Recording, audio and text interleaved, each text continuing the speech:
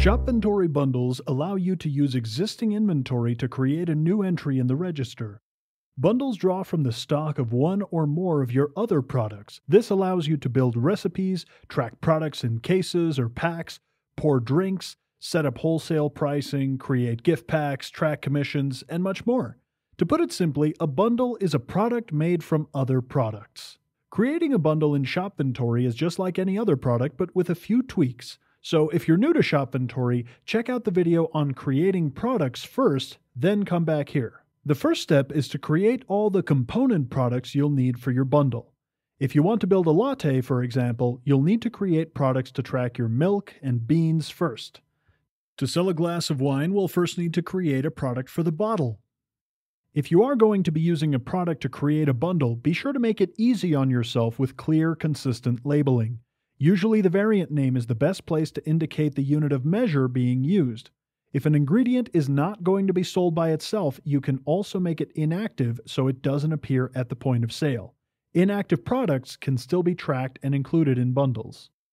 Once we have all our components and ingredients created, we can begin creating the bundles. First, let's create a simple recipe. Just click on Create Product to start, and we'll make a simple latte.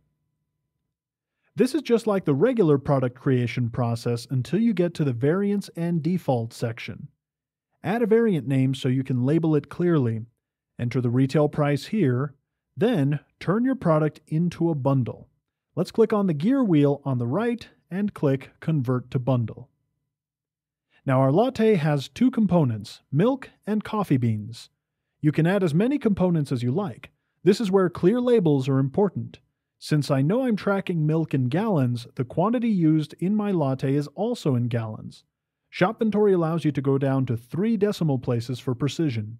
In this case, I use 8 ounces or 0.125 gallons.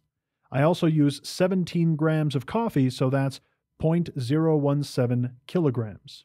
Assembly/labor cost is an optional field you can use if you'd like to factor in time and labor cost when Shopventory calculates your profit on the sale of this product. We'll estimate and say it costs us about 15 cents worth of labor to put this bundle together. We can adjust that later if needed, or we can just leave it blank for now. You'll notice that the cost field is grayed out. Bundle costs are automatically calculated based on the cost of the components we selected and any assembly/labor costs.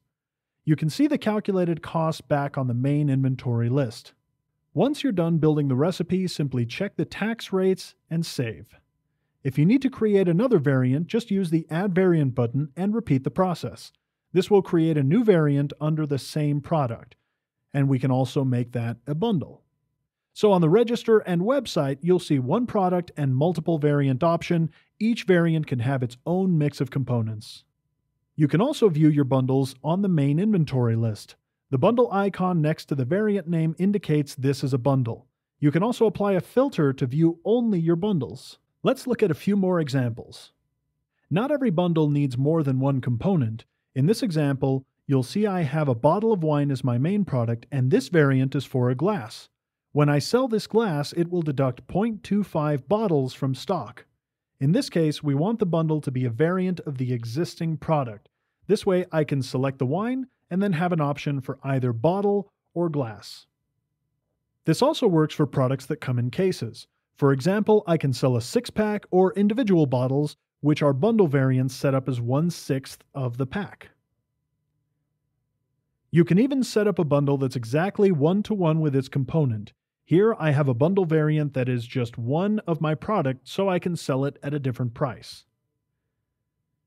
When it comes to bundles, the best way to learn is usually by doing. We have plenty more guides, tutorials, and explainers in our help section in the Eye for Information or at help.shopventory.com.